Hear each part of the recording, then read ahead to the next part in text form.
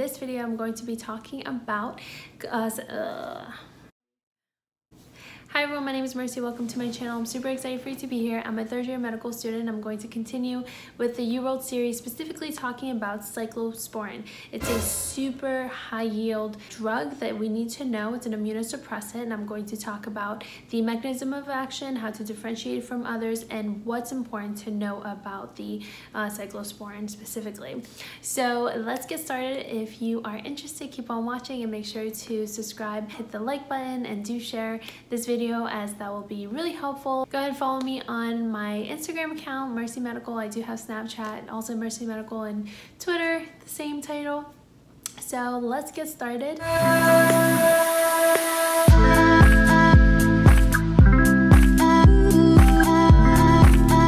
Cyclosporine, you need to know the mechanism of action for sure. So basically this drug is an immunosuppressant. So we use it in patients that are going through liver transplant, kidney transplant, or a heart transplant.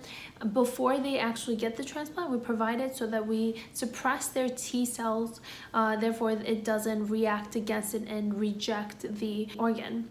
So we use it like several weeks before. Like all drugs, it has adverse effect, and as we know, adverse effects are super high yield on the exam, so it's important to know what the adverse effect for cyclosporine is. So let's first talk about the mechanism of action specifically. So how does it work? So cyclosporine is going to specifically bind to the cyclophilin in the cell. By binding with the cyclophilin, it is going to form a complex which is going to inhibit calcineurin. Calcineurin is a phosphatase, it dephosphorylates, and specifically it's going to dephosphorylate the N-fat.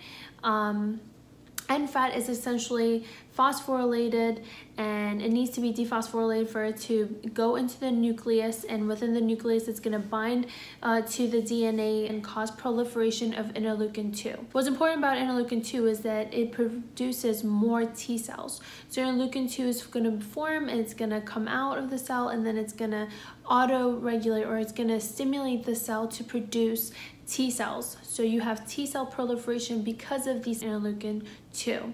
And the N-fat, because it is dephosphorylated by calciferin, it goes into the nucleus and stimulates the production of interleukin-2. I know I'm repeating myself, but the interleukin-2 then proliferates the production of T cells. So that's super important. And remember, the T cells are what we're trying to suppress with the immunosuppressants, with the cyclosporine, so that the T cells don't react and reject the liver or the kidney transplant that we're trying to achieve. So that's the mechanism of action. Remember that it binds to cyclophilin, and remember that it decreases the interleukin-2 production, and therefore decreasing the T cell production. So now what's the adverse effect? For cyclosporine, there's a lot of adverse effects. The major one is nephrotoxicity. So it's nephrotoxic, it's also neurotoxic, so they are going to present with tremors. That's the common finding with the cyclosporine in terms of neurotoxicity. And they can also have hyperuricemia, they can have hyperkalemia, they can also have glucose intolerance. There's various, but the ones that we really need to remember is that it's nephrotoxic and hirsutism and hypertrophy of the gums. So gingival hypertrophy and hirsutism is common adverse effect of cyclosporine.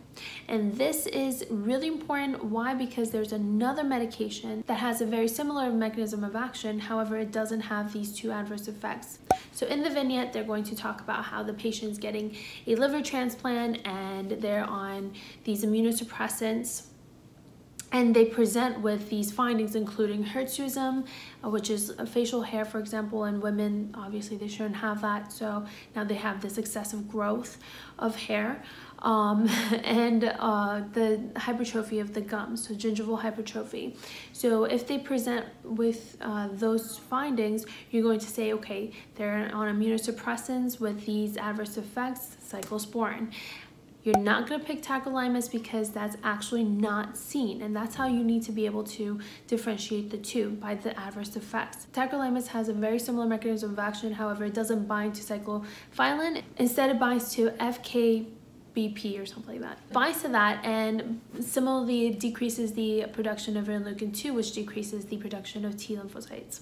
again, an immunosuppressant. And then also in the answer choice, you have azathioprine. Need to know the adverse effect for that, as well as the mechanism of action. Azathioprine is essentially going to inhibit purine synthesis. So it's a purine analog inhibiting the purine synthesis. It's gonna produce into 6-MP, 6-mercaptopurine. That's an important metabolite that you need to know that it converts into. The toxicity of azathioprine can be exacerbated with the use of allopurinol. That's a very common question right there. So allopurinol is going to exacerbate the toxicity of azathioprine. So never use those two in combination. So the adverse effect of azathioprine is going to be dose-dependent diarrhea, leukopenia, and hepatotoxicity. So you won't see the gingival hypertrophy, you won't see the hirsutism with azathioprine. So if that's listed and the patient has hirsutism and such, you're going to cross out the azathioprine because it doesn't have it. And then myclophenolate is going to have a adverse effect of bone marrow suppression. It does not have the hirsutism and the gingival hypertrophy, so you're going to mark that out as well.